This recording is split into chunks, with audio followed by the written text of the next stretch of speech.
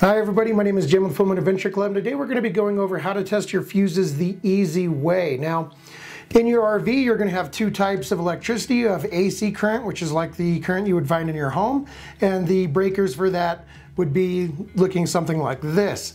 Now, the DC side of your RV is going to have fuses that look like these, and sometimes they blow, and when they do, that means too much current or a short has caused that little filament inside to blow out. And then you're going to have power loss. So the way that you would have to do this is usually pull these out with needle nose pliers or what have you. And using this little tool, which is a light meter, they're very inexpensive and they will save you a lot of time. Some RVs can be a little easier. I'll get into the video about how to check those. Some of them even have little indicator lights when they blow. If they do, great, but the older ones do not.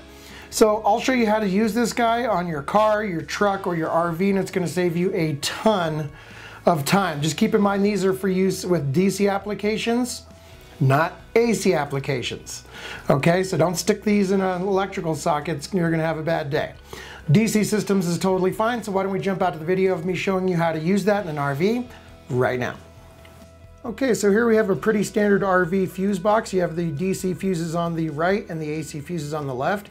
And this is a light meter. It's a very cheap, handy tool. And basically you're gonna have to ground this with the other side. It has a wire and an alligator clip and you have to ground it to something. This box is painted and those screws are not grounded, so I'm gonna have to think outside the box a little bit here. And I'm grounding it to the metal door frame of the door right there so that we can get current through it and begin our testing. Now all this does is when it encounters a electrical current, it lights that light up and you know that you have power. So each one of these little DC fuses has a small metal tip on the top, on the left and the right, and you can touch those and see if you have current. Now the old way would be to pull these out with needle nose pliers, and you can see this fuse box actually has an LED that indicates when a fuse is blown, which is very handy.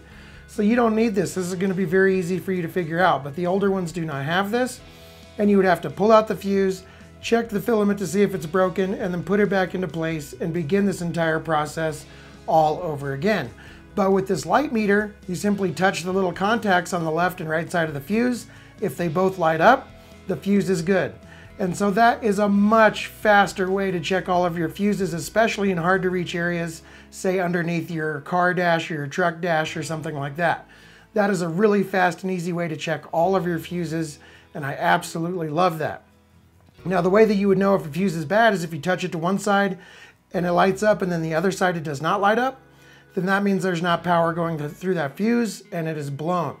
And always remember when replacing a fuse to use the exact same rating on the fuse. If it's a 20 amp fuse, replace it with a 20 amp fuse, not a 25, not a 15. And that way you'll be safe and you won't cause any fire hazards or anything like that. So this thing really saves you a ton of time, really inexpensive, and I absolutely love using this guy for anything. You got your AC breakers on the left and your DC fuses on the right, and this tool is really gonna speed things up for you.